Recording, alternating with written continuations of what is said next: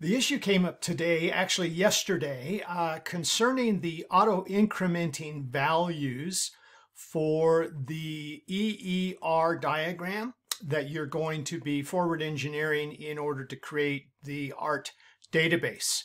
So at the time of class, I was asked how we can fix that. I didn't know. I have since found out. So let me share this with you. I am in the EER diagram. Here is the keyword table. I'm simply going to double click on it. When you double click on it, it should bring you automatically into this settings area, and you'll notice the auto increment is set at 12. So all I would do is I would highlight it, I would change that to 1.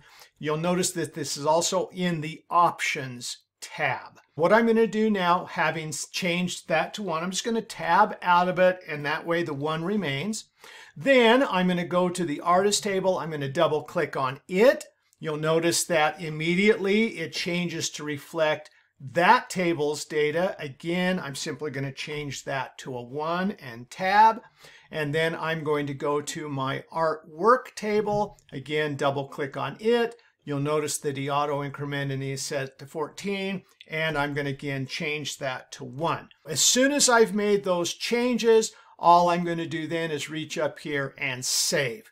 Now, when I forward engineer it, those auto-incrementing values should begin at 1, and the problem that we had with it starting at different values should now be fixed. That is how we can deal with that issue, and hopefully it won't cause us any further problems.